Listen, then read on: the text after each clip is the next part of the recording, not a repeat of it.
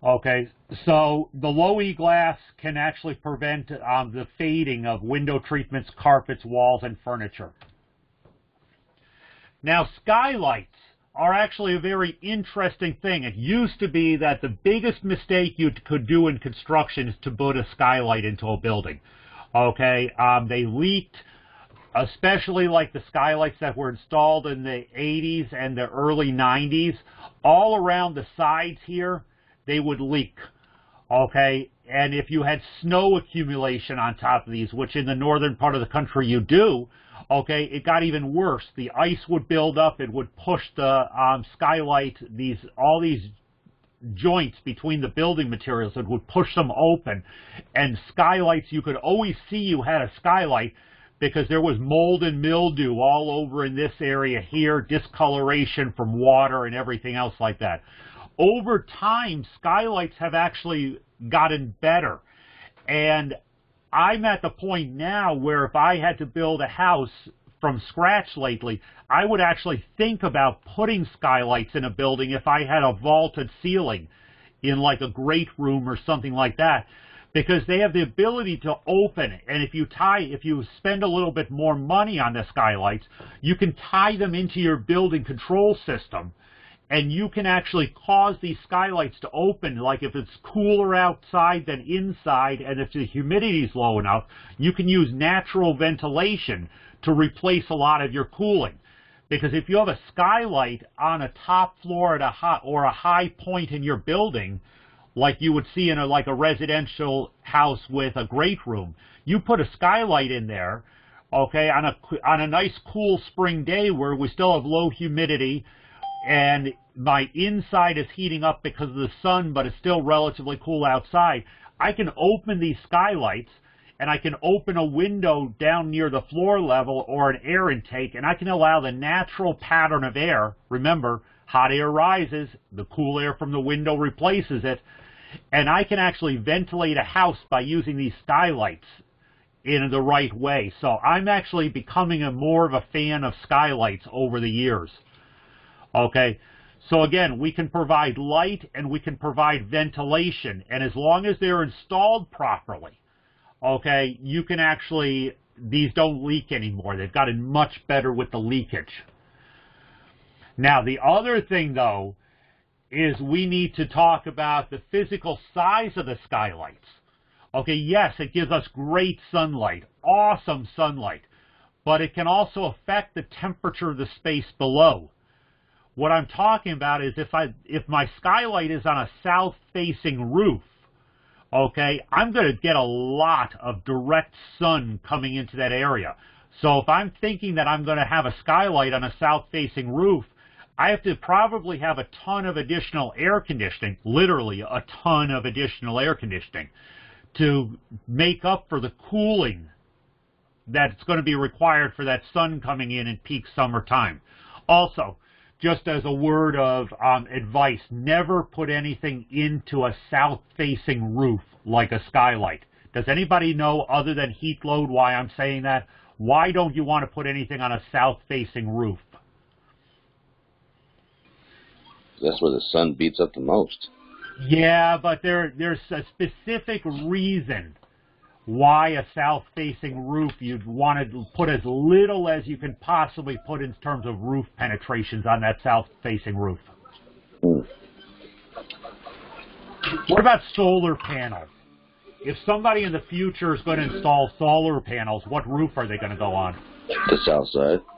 Yeah, so if you as a builder, or if you as someone doing remodeling, put a skylight on a south-facing roof, you are really going to mess up the homeowner's possibility of installing solar panels on that roof in the future. I know my south-facing roof is broken up into several layers, and it was a pain to install solar on that roof. It took a lot of figuring out where to put the panels rather than having the wide open roof. So I think it's sort of important to keep in mind, and that comment also applies to if you're putting in a furnace and you need to make a roof penetration or a water heater for the exhaust. Don't put it on a south-facing roof because, again, more and more with the rebates that are available, with the energy consciousness of a lot of our homeowners, if we can put in solar, you're going to. It makes sense. I like getting money back from the power company every month rather than paying it. So, I mean, a lot of people feel the same way. So, don't mess up a south-facing roof.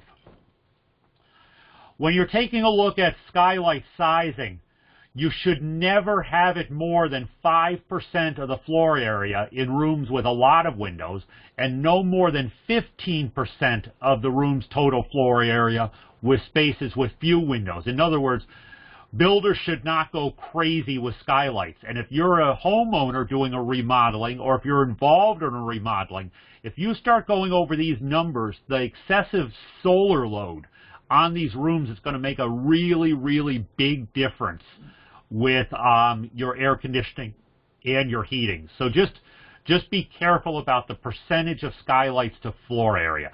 Now, 5%, if you have a room that's 200 square feet, I mean, 5%, that's not an unreasonable number. So it sort of makes sense.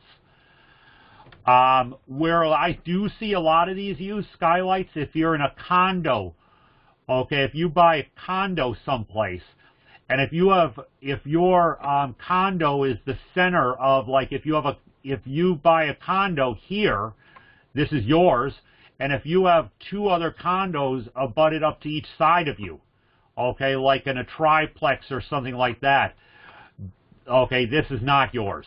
Okay, so you're in the center here. You really don't have a lot of space for windows. So if you're able to put skylights into a condo like this, it actually makes it feel much more wide open, and the resale value seems to go up on those. But again, from the HVAC technician's point, we want to make sure that when you're looking at this, and if for some reason someone's heating and air conditioning isn't working right, especially air conditioning, and you walk into this space and you see tons of skylights on a south-facing roof, one of the most valid questions you can ask is, hey, just curious, when did those skylights get installed? Because they might not have been original, and if the system wasn't updated when the skylights were put in, the system may not be able to handle the load. That's part of why we do this course, is so you can identify issues when you walk into a building doing troubleshooting. You can say, wait a sec, those skylights were not part of the load, okay? So it's important to realize and look around for stuff like this. You're not just fixing the box in the basement or the attic. Okay, I'm not going to go through this exercise, but again, maximum recommendation would be 5%. So you take your room area, so 120 feet, 120 square feet for the top one, with many windows 5%, with few windows 15%, okay? And you come up with basically areas with many windows 6%, few windows 8 or 6 square feet of skylight you can have. Few windows, you can have 18 square feet of skylight. If you go up much over this, you're going to have problems with heating and cooling. Okay, and if these are on a south-faced roof, you might as well give up, add about a couple tons of cooling to the system, because that's what it's going to take. As I keep saying, direction of skylight matters, okay? So if they're facing north, okay, it's going to be a fairly constant heat load. North-facing skylights by far are the best, okay? You're not going to put a lot of solar radiation in. It may lose a little bit of heat just because of the cool illumination you have, but you won't get big changes of heat into the space. Okay, east gives you the maximum light and solar heat gain in the morning. Remember, the sun comes up on the east. So if you're facing a skylight towards the east, you get the maximum light and solar heat gain in the morning. Very important. Okay, if you're facing west, you get afternoon sunlight and heat gain. Now, I would probably not... anything south and west I probably wouldn't do, and when we start talking about why I say that, okay, it's because your walls and everything are pretty hot on the south and west sides of the house during the afternoon and evening, and that solar gain is just gonna really add to your cooling bill. Might be very nice. This might be great for heating only, but as soon as you get into cooling, this is a bad idea. South. Okay, it's the greatest potential for desirable winter passive solar heat gain than any other location. Okay, but it allows unwanted heat gain in the summer months. So if I were installing a skylight up in, let's say, Vermont or New Hampshire or any of those southern states where we don't use much air conditioning, okay, I'd probably put it on the south side. Wouldn't have an issue with it. But as soon as you get out of Vermont and down into the real world, we start talking about air conditioning. Okay, and in the south, okay, in the south climate zones, I wouldn't put a skylight facing anything but north. Again, because of solar gains.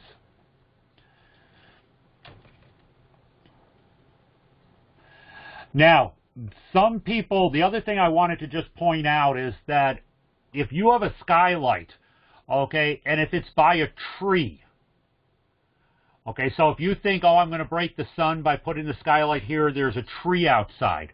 What will eventually happen to that tree? Okay, you're going to eventually, someone's going to cut down that tree. That tree's going to get old. That tree's going to die.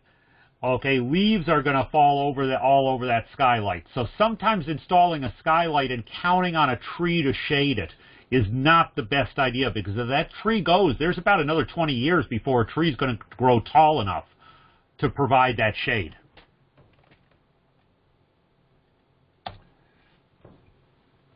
Now, these are really awesome. I wish I had a better picture of this to show you guys, but I really don't. It's called a tubular daylighting device.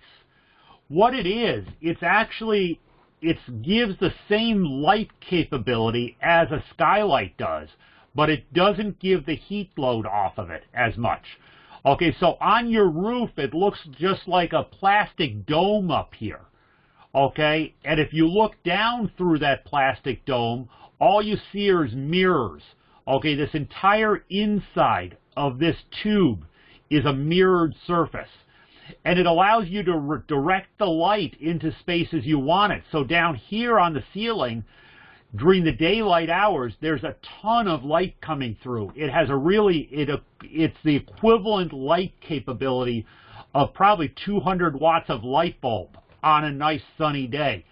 So if you have a space in here that doesn't have a lot of windows, like in an office building or an interior hallway of a house, you can use this type of design. It's basically a tubular device, TDD it's referred to on plans. But that light will bounce around in here and actually come down and light up the hallway or whatever room this is the entire time in daylight, basically. Sun doesn't have to be beating on it. We used a bunch of these in one of our campuses up in Rocky Hill, Connecticut, where we have a section of offices up there in the corporate offices that basically doesn't have any windows.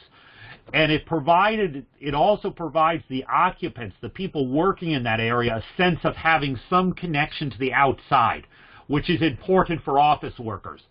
So again, these devices are awesome. I've seen them worked, and again, it's a TDD. You can buy them at Home Depot, but they're great for interior spaces where you want to get light, you want to get some sort of feeling of outdoors, but might not have light. And from what I remember reading, these tubes can go up to 25 feet without degrading the light here. Okay, so there's a pretty big length that these tubes can go to. They can't have sharp angles. In other words, you can't come down from the roof and do one of these and come across. They have to have gradual bends, okay, because light doesn't do well coming around sharp 90-degree angles. So, anyone have any questions on skylights, doors, and windows before I move on? Anything that came to mind as I was going through this?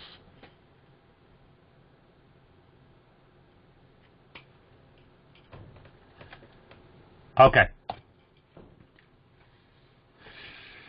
We need to talk about doors because honestly, in residential, they're a little bit of your heat load unless they're glass where they become a lot of your heat load and they're treated like windows. But doors in commercial buildings are probably one of the greatest sources of infiltration. Okay, in other words, air coming in and out. They're not a ton with just standing heat load, okay, but it's an infiltration problem, which means the uncontrolled movement of air in and out of a building. Okay, so Energy Star, which is more worried about residential construction, talks about a door being a sliding or swinging entry designed for and installed in a vertical wall separating conditioned and unconditioned space in a residential building. Okay, now this front door obviously is separating conditioned and unconditioned space. Okay, because outside is unconditioned space. Now we have other doors in buildings that do the same thing. If you have an unheated basement, the door going from your kitchen down to your basement or hallway down to your basement, that is considered, according to Energy Star, a door because it's separating the unconditioned space and the conditioned space. Garage doors going from a house hallway to a garage is considered a door, okay, because again, you're separating your conditioned and your unconditioned space. So that's what we're worried about with doors. Now, do you show them on your blueprints and on your drawings for like bedrooms and stuff like that? Yeah, you want to show the door, even though I'm not worried about it for heat load, but I am worried about it for air distribution. That's where your interior doors come into place, is more air distribution. But from a heat load, from a total overall heat load, I'm worried about the doors that are separating conditioned and unconditioned space. So we have three categories of doors. We have opaque, that with no glazing. By the way, the word glazing as you go through this is windows. We have the opaque doors, no glazing. Okay, the little Hobbit door, no window there. Okay, we have the half-inch light. Okay, basically it's under. I don't know how they came up with this number, the 29.8, nor do I really care, but basically say under 30% of it is window. Okay, in other words, very little window area. Under 30% of it is window. And then we have the greater than half light, which is basically over 30% of it is window area. So those are your three categories of doors, and they're treated different ways in your heat loads. Wood provides an approximate R value equal to its thickness in inches. Okay, in other words, if the door is 2-inch thick, it would have an R value of approximately 2 inches. Now be very careful with this. Okay, I'm going to click back 2 slides. Okay, because this is sort of important. If you are looking at this door here, okay, you have to make, before you think it's a totally wood door, you have to look at it from the side. Okay, and you might have to tap on it with something like a metal screwdriver gently or something like that to see, is it totally wood? Or is it wood with insulation sandwiched between it? Makes a very big difference, okay? This door looks like it's probably wood because I'll bet the same patterns are right on the back side of it. And it's probably extremely heavy, which means it's probably wood. Okay, this door going into somebody's hobbit house here is probably wood. Okay, this door has sort of a more pre-manufactured look, okay? They've gone for the wood look, but if you look at it from the side, you may be able to see that it's actually 2 pieces of wood sandwiched together. So, I mean, I have my wood here, I have my wood here, okay, my wood finish, but between the wood, there's insulation, okay, through the center. Makes a big difference. So when we're talking about the wood providing an R value equal to its thickness in inches, we have to talk about the 2-inch thick door would have an R value of 2 if it is totally wood. Be careful of that. In northern climate areas, doors or entryway systems are required by building code to have an R value of 2.5 or more. So in other words, that 2-inch thick wood door may not be legal in northern climates in new construction or remodels unless you have insulation in the center of it. Does anybody have any questions on this? Because this does affect your area. I was just thinking on a lot of old doors, like the first one you showed, all those panels, there's a lot of areas in the panel that are much thinner than the 2 inches of the actual door itself, too. Suppose you have to take that in. Well, yeah, and what I normally do with that, and when you look at the grand scheme of things, is you're not going to have an R value of 2 or 2.5, okay, in the grand scheme of things when you look at your heat load, isn't going to make a lot of difference. So when I look at a 2-inch thick door, that's the wood door, like the first one that I showed there, I may cut that R value down to 1.5. Yeah, that's exactly what I was thinking. Yeah, because now is 0.5 going to make a big difference in the grand scheme of things? Probably not much, but it helps you stay on track. Yeah, just it shows that you took the time when a building official looks at it, which by the way you do have to submit manual J's now to get permits for air conditioning systems. When the building official looks at this, okay, they're going to say, okay, yeah, he knows what he's doing. He took the time to look at the different R values. That's why I'll estimate it down a little bit. Okay, but again, be careful on this one. Okay, you guys are in an area that's covered by the International Residential Code, IRC, that does require the higher value R values on doors. Okay, now 9 out of 10 times this is not a problem because most people have a door that's not a solid, well, it's a solid core door, but it's made of, it has foam in it these days. It has the foam insulation inside of it. Okay, in southern climates, okay, we use a solar heat gain number of 0.4 or less. Okay, again, where cooling loads are concerned. Now, again, lots of times, way to resolve this whole problem is to throw a storm door over it that has the low E glass, and I solve the entire problem. But again, we're more worried in the southern climates about the cooling bill, and because where you folks are located, you are right on that line where I would be either worried about heating or cooling or both, because your summers do get warm enough where cooling becomes a big concern. Entry doors. Okay, it's considered the curbside door, usually at the front of the house, leads into a foyer or a reception area. Okay, so when they consider entry doors, that's what that is. Eyebrow doors. Well, the shape of it sort of looks like an eyebrow. Okay, that's an official name of the door. It's the shape of an entry door with a gently curving arch on top, like that of an eyebrow. This becomes interesting because this glass area is taken into account in the heat loads. That's why this is here. This glass area gets taken into account. French hinge doors. It's a hinge door with wider stiles. Stiles are like this around the outside that surround the glass. Okay, has rails inside, has stiles. So a French door. Sliding entry doors. Interesting. A door with one or more manual operated panels that slides horizontally within a common frame. Your patio doors are like this. Okay, they either open or close individually or together, or you have one. And a lot of them will actually tip out, like that little diagram showed there. They'll tip out. And you can actually pull them out of their tracks.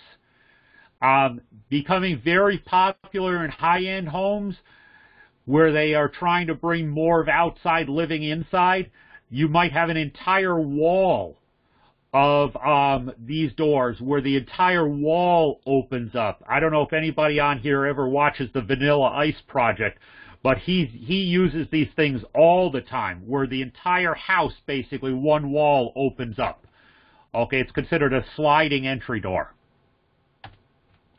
Storm doors, most people know what these are, but if you have a situation where the existing door is old, still in good condition, or if you want to provide sunlight without having the house wide open, storm doors are awesome. Adding a storm door to a newer insulated door is not generally worth the expense. I sort of disagree with this statement, as it won't save much energy. Well, actually it will, because on a cooler day, if the sun's hitting this, I can open up that inside door and I can allow one-way penetration of sunlight into the house, and I can actually keep a room a little bit warmer because of the sunlight. So again, I don't necessarily agree with that statement there, but it is what it is. Okay, so when we look at ratings of all of these doors and everything else like that, you can look these up online, okay? You can go to the NFRC, and that's that organization that I talked about that actually rates all these things. And their website is N as like in Nancy, FRC.org. And you can actually look up the different values for all of the products that are rated, and I think they go back into the 80s. And you can find the R values, the U values. You can find some of the solar gain values. Okay, if for some reason something isn't on one of the tables that I gave you, this is where ACA gets its tables from. It's where ACA pulls its tables from. So the measure of heat loss, we've gone over this before. Okay, the measure of a rate of heat transmission through the material is the U value. The greater the thermal conductivity of the material, the faster heat passes through it when a standard temperature delta T is maintained. Delta T is my temperature difference. When the U value is doubled, the rate of heat transfer is cut in half. This is, again, a very important thing. If the U value is doubled, the rate of heat transfer is cut in half. Now, that's not R value. What did I say about doubling the R value yesterday? What happens when you double an R value? Okay, the insulation capability drops. Every time you double the R value, the additional insulation isn't as effective as the original layer of insulation. U values, though, are completely different. Once you double a U value, the rate of heat transfer is cut in half.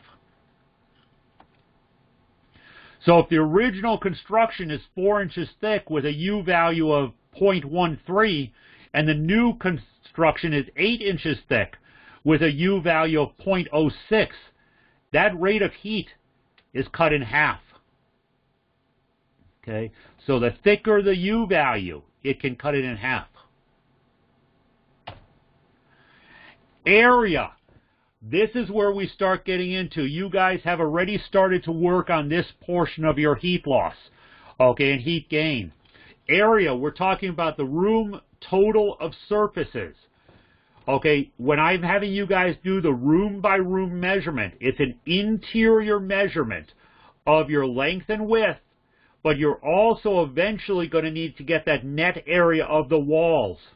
And again, we're worried about these outside walls. Okay, so you're going to be able to get two areas. You're going to be able to get your room-by-room total of surfaces, and you're going to have a total of room. When you add it all together, when you add all your interior room areas, that gives you the area of the entire building. We also need to find the glass surface area. We need to find the net area. Okay, and then we need to find combination areas like the walls and stuff like that. This is all the steps that I'm taking you through. Steps 1 and 2 was the area of, step 1 was to come up with your floor plan so we can get the areas of all the rooms. Then step 2 was to come up with your surface area of the walls, the glass surface, the door surface, and the net wall area. All of that's important. Okay, step 3 is going to be to identify the materials we're using. Okay, step 3 is going to be you're going to take a look at, okay, what type of windows do you have in each area? Okay, is this triple pane, single pane? How does it fit into the U values? What's the appropriate U value? You're going to look at your doors like we just looked at. Is it wood? Is it solid core? Is it insulated? Does it have a storm door? Does it not have a storm door? Okay, all of this makes a difference. Then you're going to take a guess. Okay, and before anyone panics, okay, I know some of you rent, some of you are in areas where you can't look. I want you to take an educated guess of what the walls are made out of, how thick they are. That you can tell by a window ledge, how thick it is, or open up a door and you can tell how thick that wall is. Okay, you're going to want to find out how thick the wall is. Does it have plaster on the inside? What does it have on the outside? Is there anything possibly in the center? Okay, some of you guys have basements. You can take a look at the basement and look up at an outside wall, and you can probably see that. Some of you who are comfortable doing it, and be careful, you can pull a switch plate or an outlet cover and shine a flashlight in there and see what's in that wall. Again, if you're not comfortable, take a guess. Make an educated guess. You know you have sheetrock on the inside. You can tell from the door or window thickness how thick that wall is. And you can look outside. Is it brick? Is it paneling? What is it? Okay, because we need to know that so we can come up with a U value of that wall. And this is not a perfect science. So people may look at a wall differently depending on how familiar you are with construction. Okay, but for the purpose of our project, that's what we're going to do, okay? Get as close as you possibly can, make an educated guess.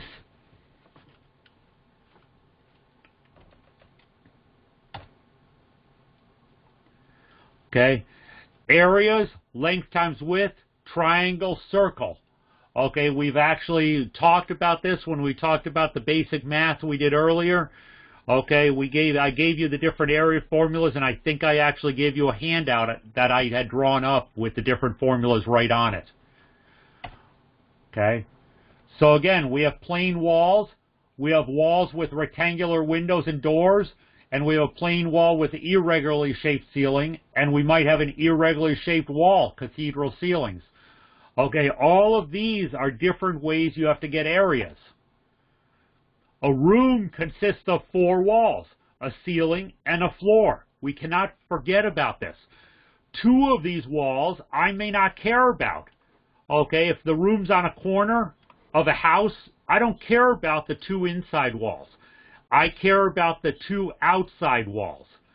I care about ceiling, okay, only if it is on a top floor. Okay, so if you have a 2-story house, I care about the ceilings of the 2nd floor. Okay, if you have a 2-story house and you're doing your 1st floor, I really don't care about the ceilings of that 1st floor in real life. In this exercise, if you're just doing your 1st floor, we're going to pretend the ceiling is the top of the house, okay, so we can get a good heat load. But if in real life, if you're doing 2 floors, I care about the ceiling of the 2nd floor. 1st floor, the floor of a room, I care about the floor if it's over an unheated space. In other words, if it's the 1st floor over an unheated basement, I care about the floor. If it's the 1st floor over a crawl space, I care about the floor. If it's the 1st floor over just on slab on grade, I care about the floor. We talked about concrete yesterday. If it's the 2nd floor, I don't care about the floor. Is it there? Yeah. But is it going to make a big difference in my heat load? No. Okay. So again, we know a room consists of 4 walls, a ceiling, and a floor, but do I really care about them all? No, not really. Not from a heat load perspective. Okay. Additions need to be talked about. Okay. Additions. Okay, if someone wants to add a room on the back of a house, this is a very frequent question you're going to get as a heating and cooling technician. We're going to add a room. Can we use the same furnace? we're going to add a room. Can we use the same air conditioning? Well, that requires knowing what the heat load of the additional room is and knowing how you can run ductwork. So adding rooms.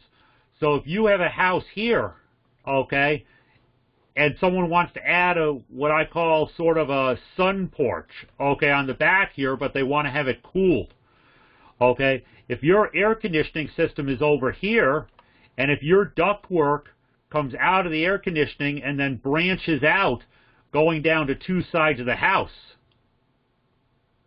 okay, you may be tempted to say, oh yeah, no problem, ma'am, we can add a duct here and we can add a duct here to cool this area.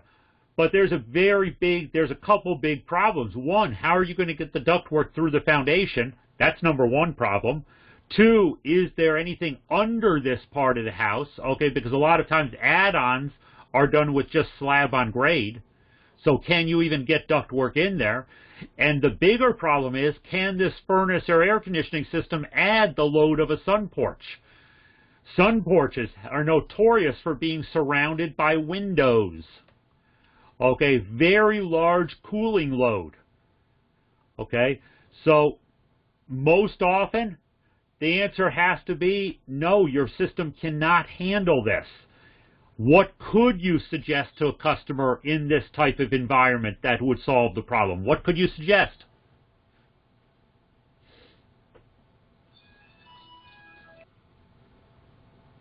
Anybody, what would I suggest in this type of environment to a customer who wants to add a sun porch? A mini split.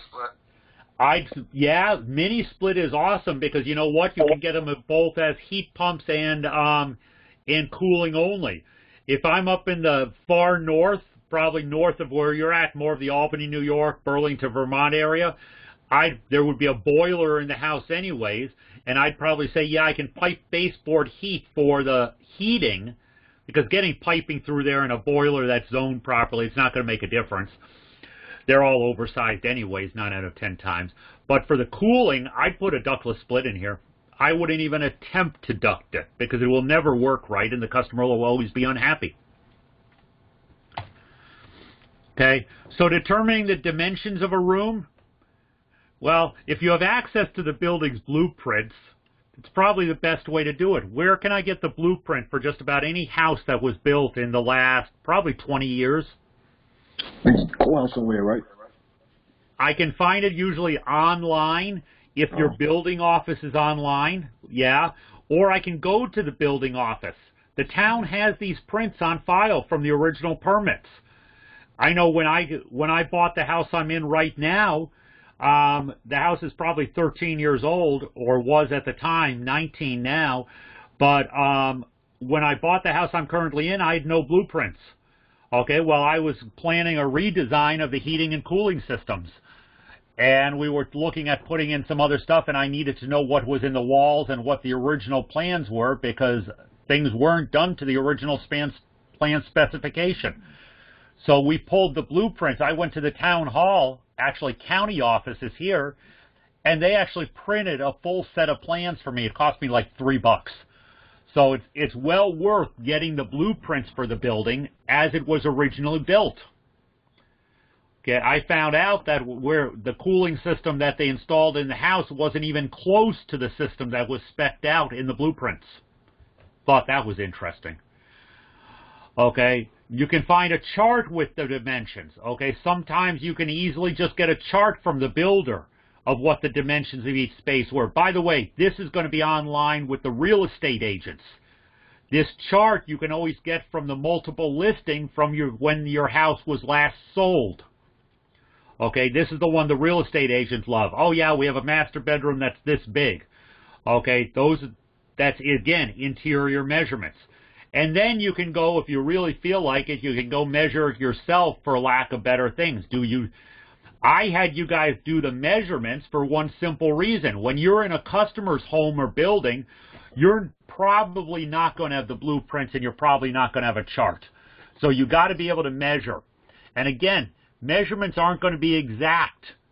Okay? because your wall dimensions, when you add all your interior measurements together, if you were to take and compare that to the outside, your measurements would be a little bit of off because of the walls. Okay, most interior walls are 2 by 4. So you're going to be 2 inches off or 4 inches off on those, add them together. Exterior walls, a lot of times, are 6 or more inches thick. So again, you might be 2 feet off on if you compare your inside to your outside.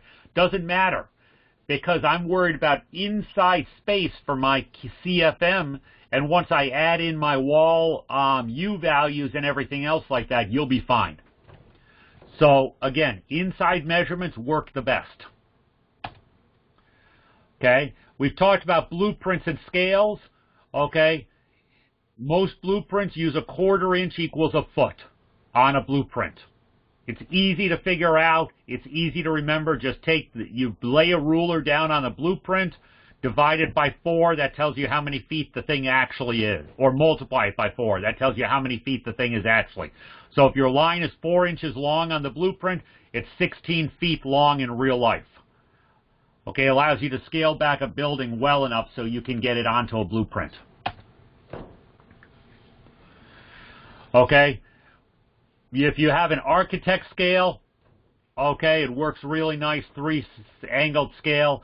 I don't worry too much about those. I don't use a lot of times. If I look at a blueprint that's a 1/4 inch equals a foot, it's just easier to figure it out. Until you get down to like 6 foot 8 inches, then it's always nice to have an architect scale. But most builders these days, you're going to find out that they have the measurements written right there anyways. So they make it nice for you on that. Okay. If you measure with a ruler, if you measure a line, measurements 8 3/4 inches, okay, you basically have 35 1/4 inch pieces, or if you want to really break it down, okay, each piece is 1 foot, so your 8 3/4 inch line is 35 feet. Okay. Again, it's just easier to think of it. Leave the 3/4 inch off of it. Okay. So you have 8 times 4 plus 3. Okay. I'm not going to do these exercises because you've already done enough of these. I'm not going to worry about it. So I'm just going to click through these.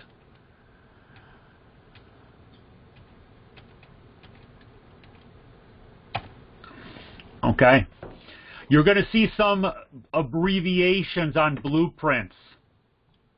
NTS is the most often one you will see. It says not to scale. In other words, there should be a key someplace telling you those measurements. Okay, some other abbreviations you see, window schedule. It might have a note next to a window. It says W3. That just means look at the window, item number 3. That's what that window is. Same with the doors. It may say D6 instead of giving you the door measurement. You'll look at the door schedule, item number 6. So again, there's some abbreviations that are used. Okay, front elevation shows you the outline of the building as you're looking at the front of the building. Shows you what you're going to see. Side elevation. Looking from the side of the building. Again, we went over this with our blueprints earlier in this course. This is just a little bit of a review. Side of elevation. You're looking at the side of the blueprint. Top is the plan view. This is what you're drawing out right now, the top view. It's the plan view. Okay? This is a very busy one, has everything in the side, including electrical and stuff like that. We're not going that crazy. But again, just so you know, that's the plan view. If you add up what I was saying is if you add up the wall-to-wall room measurements, you won't get the overall dimension of the exterior wall. Okay, because of the wall. That's the indoor versus the outdoor. Okay, if the interior dimension of a bathroom here is 6 foot 4 inches, and the interior dimension of the bedroom is 13.1. Okay, so again, you have 6'4", 13.1, the two red circle. I still have wall dimensions. Okay? I still have these wall dimensions. So the wall dimension here, okay, might be 4 inches. And the wall dimension here could be 6 inches. So your inside and outside views are not going to be the same. Okay? So again, if I measure the outside of the house and get 36 inches from corner to corner, it's not going to equal the inside added up. Does everybody understand that? Is there any questions on that?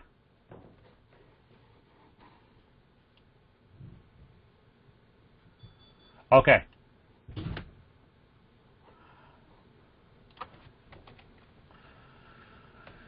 If you saw this on an outside wall, what will it be telling you?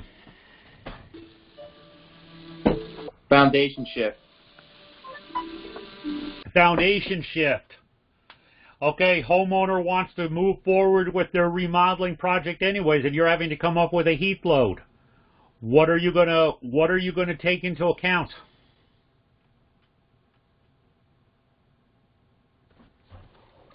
Infiltration. What was that? Infiltration. Infiltration, yeah, you're going to have air blowing through here. So would I change my heat load to take that into account, or would I put a note on my heat load saying, hey, this has to be fixed? I'll put a note. That's to be fixed. Yeah, actually I would, because I'd want to have something that I've warned the customer that this is eventually going to be a water and mold problem. I'm not gonna adjust my heat load for that. That is the right answer, because this is a health and safety issue. Not to mention, I really don't like the foundation settling here. That's one of those I'd put a note on my write-up saying, yeah, we want to have a foundation specialist come in on this because there's some problems with the building going on here that could be a safety issue. Okay, like in my area here, if I saw this, I'd want to have someone come in and do a ground penetrating radar to see if they have, if we have a sinkhole starting. Okay, it's that serious of an issue. Houses settle over time, but they shouldn't be doing that. How would you handle measuring this turret, this area over here of the house? How would you deal with that?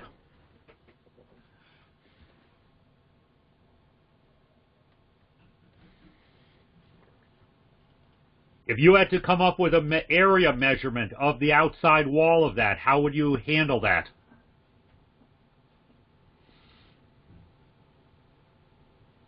Is it like a half a circle? So would you find like the diameter of the rounded surface and then use that to determine your area?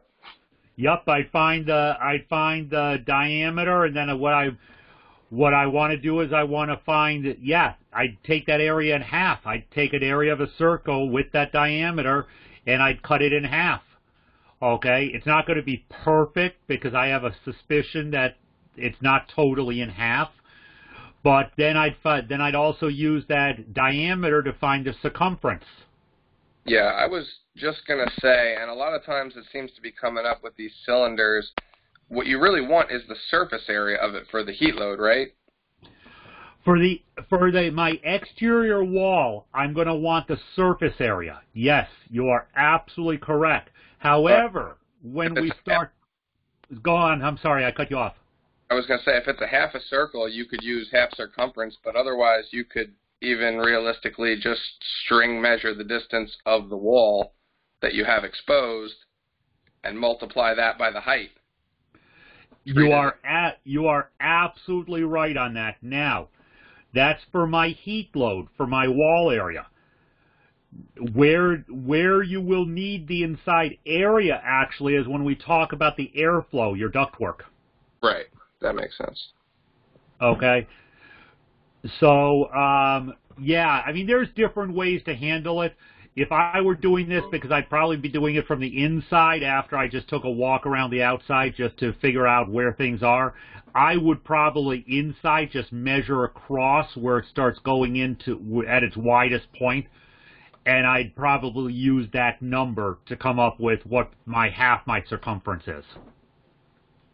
Because I got to get that inside number anyways for area. But again, so many different ways. Okay, and these newer style homes, especially when people are buying some of these are being built in these subdivisions. These are a total pain to get good measurements of because you have so many additions they've done for appearance only. Has no functional use, but it's for appearance. What are some of the things on this picture? And this is the type of construction you're going to find more in your area as well. What are some of the things on this picture that you're going to need to take into account for your load calculations?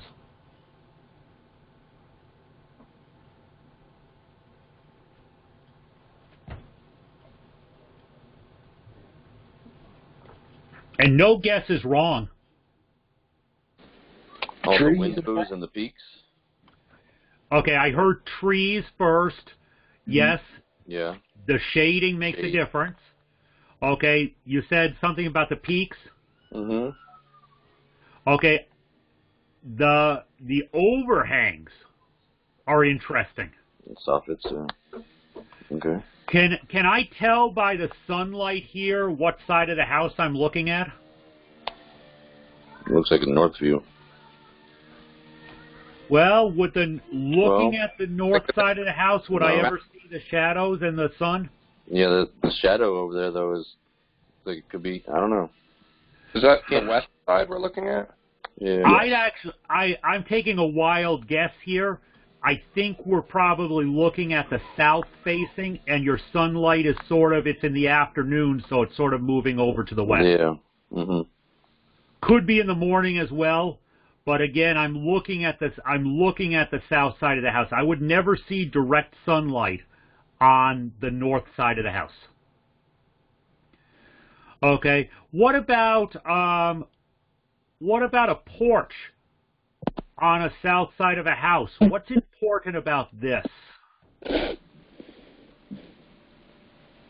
There's something pretty important about that with solar. It shades all the windows across the front, which is nice. Yeah, it provides that shading. So when we're doing our heat load and I'm looking at these windows, I'm going to look on the chart that for the window has more than, I think it's 3 feet or 4 feet of shading over it. So it sort of is a window with an awning.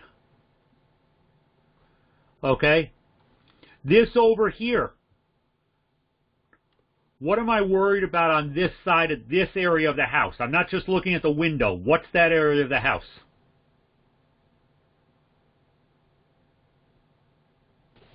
Garage. Yeah, it's a garage. Okay, now, I can't tell from this print, but would anyone in their right mind put this type of window facing into a garage? Probably not. So you can't see it on this picture. But that's probably an office that somebody built up abutting the garage. So in other words, your garage probably starts there, and the front of that is an office. Is that office going to be a real problem to heat and cool? Yes. Yeah. Okay, so if I have heating and cooling problems in that office area there, I'm going to look at that insulation in that wall between the office area and the garage. A lot of times that's called sort of a bonus room without it being a bonus room, okay? Because a true bonus room would be like an extra room over the garage that somebody connected into the upstairs, okay, to up the square footage. But a lot of times the builders are like putting an office off to the side. It allows somebody to have a home office where you could actually run a company out of without being, and then because it's so separated, okay, there's good separation here.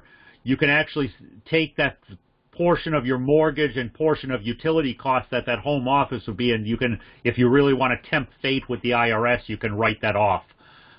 But, so all of this stuff plays into account. Now, what are these right there? What's those little squares here?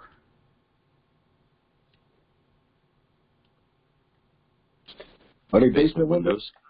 Yeah, they're basement windows. Does anybody remember what I said yesterday about basement walls that are above grade?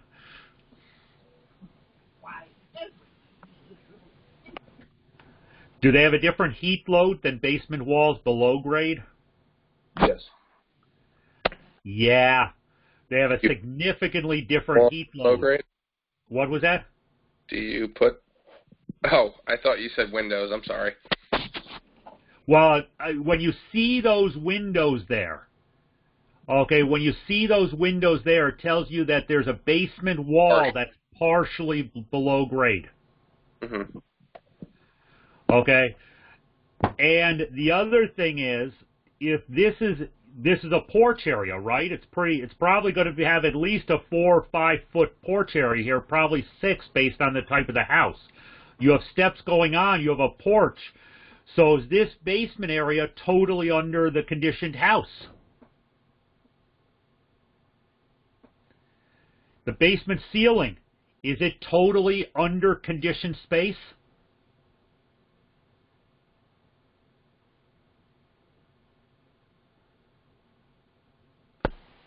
No, not all of it. Yeah, because this porch area, you're going to have snow, rain, everything else hitting that porch area. This basement goes under the porch area. So I'm actually going to have to, if I'm heating and cooling that basement, I have to take that porch area as a roof for the basement area. So this heat load becomes relatively complicated. If it's not conditioned, if the basement is an unconditioned space, am I going to want to run water lines any place in this area under that porch? Probably not, because it's going to freeze.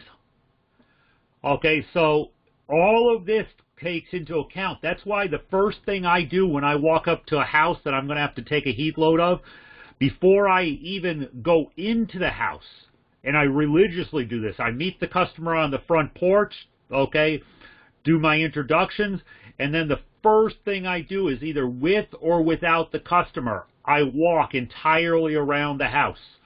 I'll snap a few pictures so that when I'm in the house doing room by room, I have an idea of what I'm looking for on the inside. Okay, I know some people who never walk around the outside of a house, and that's a bad thing. Okay, every call I go on, I do walk around the house, because of the fact that you're going to see things that you won't see from the inside. It's called the observations. Talk to me about this one. What are some of the things you'll have to take into consideration when you're doing your heat load? Skylight. Yup, skylights. Okay, what else are you going to have to take into account? The shape of the ceiling? The shape of the ceiling, because your wall area has a partial triangle up here. So you have your wall height here, but then you're going to have a partial triangle. That's what my master bedroom is, just like that. Okay, so you're probably, when you take a look at your net wall area, okay, you're going to have to do 2 measurements. You're going to do the measurement under there, which I call the knee wall sort of thing. Uh-huh. And then you're going to have to do the height here. Oh, son of a bitch. Sorry. Now, in your case, I would not count this as wall area. This is ceiling area. Right. Okay? This wall becomes very easy. There's no windows there. Okay, and again, if you've already submitted, don't resubmit. Just fix your copy so that you're more accurate when you're done, okay? I didn't even do my second floor. Okay, yeah, then don't worry about it. But I wanted to, yeah, if somebody did something and find something else when we're going through this, don't resubmit. Just fix it on your end. Okay. Okay, so, okay, 3 skylights of pitch ceilings. What did I say about insulation up here on cathedral ceilings? That's going to be my question. The insulation there is going to be different because you don't have a lot of space there. you don't have a ton of space and you don't really know what's in here. You're going to be able to guess that there's insulation there. But remember I said if you go out to a house that's having heating and cooling problems and they have a cathedral ceiling, you really don't know what the builder has put in there. You can guess it's the same as the rest of the house, like R19 or something like that. But you can't 100% be sure unless you can see it from the attic. Okay? So can you put some returns in that area over there? In this ceiling? No, in the room, like in the room, depending on a lot of times, this wall over here has a space behind it, has attic space behind it, or the wall that we can't see on this side. So I can a lot of times put ductwork into the side walls. Okay. Does that make sense? Yep. Okay, I would never put ductwork into this outside wall because, again, ductwork in outside walls breaks insulation and it's just not a good idea. But I could put ductwork if I have space behind one of these walls. A lot of times I can connect to the attic of the rest of the house, or I have a drop where I can get through a space someplace to the basement. These houses sometimes are a pain to duct because a lot of times in a lot of these houses, if it's not new construction, this has been an add-on where someone took an attic space, raised the roof a little bit, put in that additional 3-foot wall, and built the bedroom out of there. A lot of the old Cape Cod style houses have this sort of setup where a room has been added, and it is a problem sometimes to run ductwork. You might have to re-inherit a closet or something like that. Okay, one more. What are some of the things you'd want to take into account here? The fireplace? I'm absolutely going to take the fireplace into account. What else? The porch? The French doors. Yeah. The French doors and the windows going to the porch. Yep. Okay, very large glass area here. Now again, if this is that porch we were looking at on the other house, and I don't know if it is or not, okay, do I have some shading on those windows? Yeah. Okay. What about the different types of building materials here on these walls? Okay, I mean, I have sheetrock here. Okay, my guess based on all of this other construction is that the outside of that wall is brick. The outside of this is brick. Okay, the floor is wood floor. Okay, which makes you take into account when we're talking about an unheated basement. There's a lot of different building materials in here. So are you going to take a measurement of every single one of these different building materials, or are you going to use an average? Like most of it is sheetrock. Use an average. Yeah, honestly, I'm not a mechanical engineer. I'm looking for as close as I can possibly get. Having a little bit of wood here down at the bottom over sheetrock for a baseboard is not going to make a difference in the grand scheme of things. Okay? So again, we're going to use what the majority of the construction is.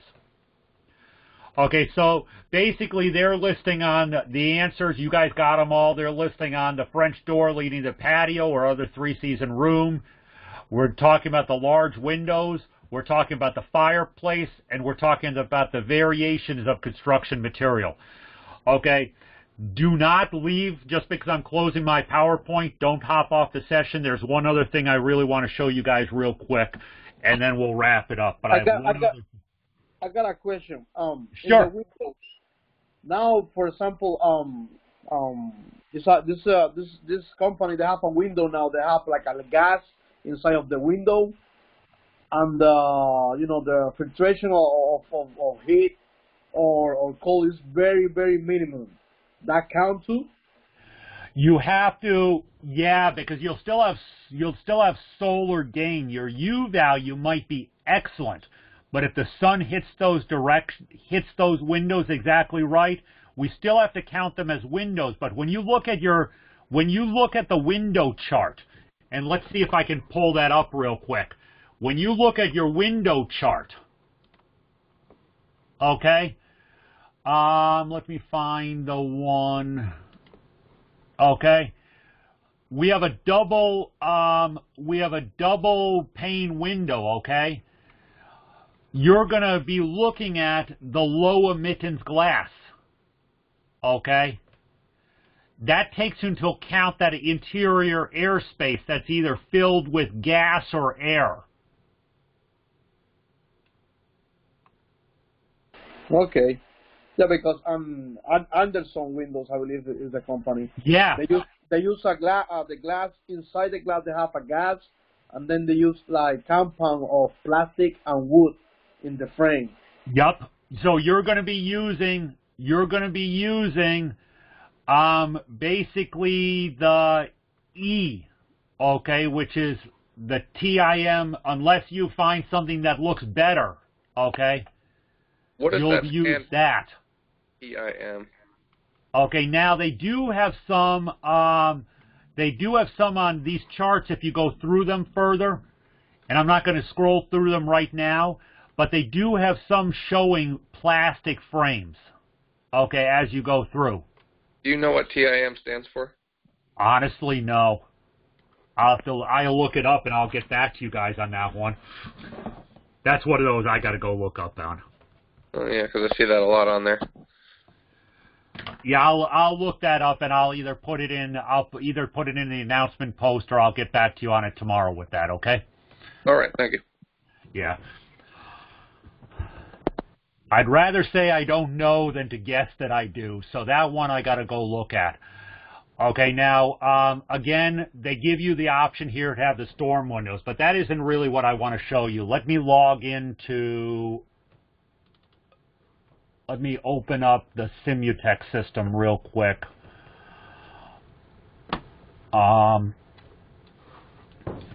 You guys have access to this, okay? This is the one that I did the video on and said please load sometime before next term. Okay, so you guys have access to this. On the Simutech system, there is a Right Suite Universal. It's sort of the little globe with the shortcut. Okay, and we run it as a demo because honestly, RightSoft is relatively expensive and they won't let me have an educational license.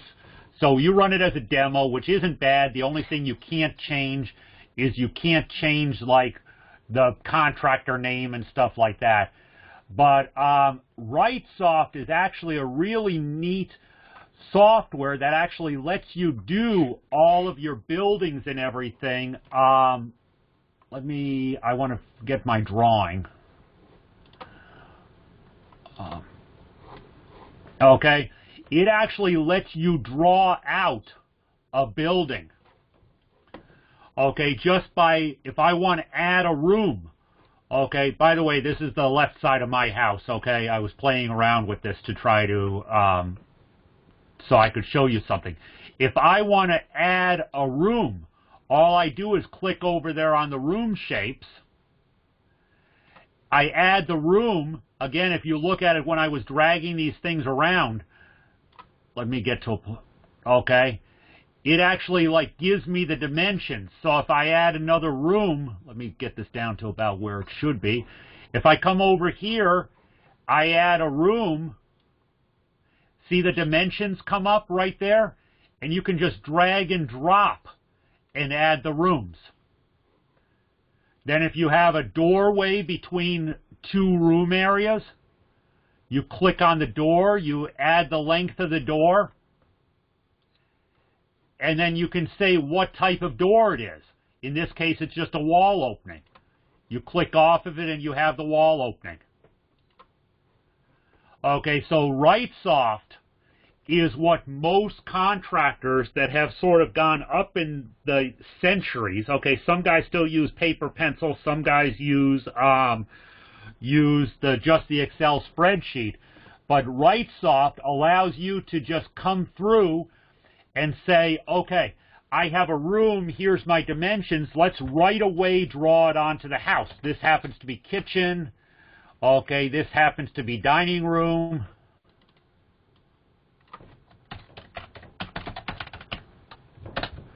And then I know that I can put my window right there, because you know everyone has a sink with the window over the sink. Okay. And if I really want to be picky, I'll get it centered. If I want to change the type of the window, click on it, go to the properties, and I can actually look up and see exactly what type of window it is. Frame material. This is what you were talking about the reinforced plastic with the plastic and wood combination. Could be reinforced vinyl. Do I have storm windows? What's my gap between the two? Does it have reflective performance? What it's filled with would be like the Argon, which is the Anderson windows. Okay, this one lets you get a lot more. This one basically you're doing the charts and the tables directly from the pop-ups. Okay, then I have over here in the back, okay, I have a much bigger window area. Again, what type of windows are we talking about? It's filled with Argon, clear, operable, reinforced vinyl, no storm because there isn't a need for it. Okay, so again, all of this. Now, I've showed you guys the Excel spreadsheet.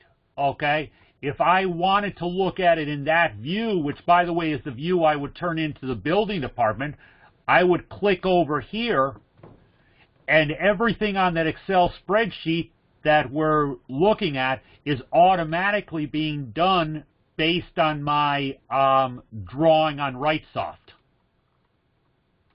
Sort of neat, isn't it? Okay. So again, if we were in a true design, if we were doing a long, like if I were doing a design course for a bunch of mechanical engineers or people who are actually going, and this is all they're going to be doing for a living, this RightSoft product would be the central of my design course. It is out there for any of you guys who want to play around with it. I'm not saying by any means whatsoever I expect you guys to be experts on this. But it is out there if you guys want to play around with it. You can actually save your drawings. Just come up here, click Save, give it a name. Okay, if it's already there, it's going to want to replace it.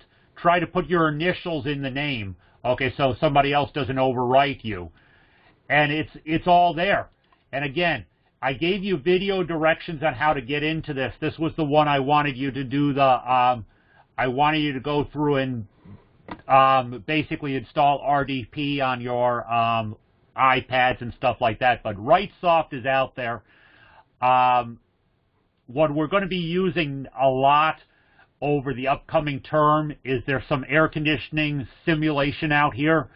Okay, great for troubleshooting. This saved me a lot when I first went into the field, and some other stuff like that. That's why I want you to have access to it. But RightSoft is right there. When you click on it to open it, run it as a demo.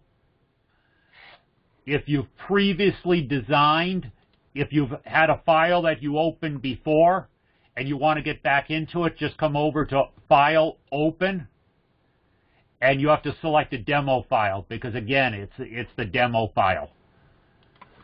So that's the RightSoft product. I will probably be going in and out of this RightSoft product on and off as we go through the rest of this course, because it's easier for me to show you ductwork layout and stuff like that on that.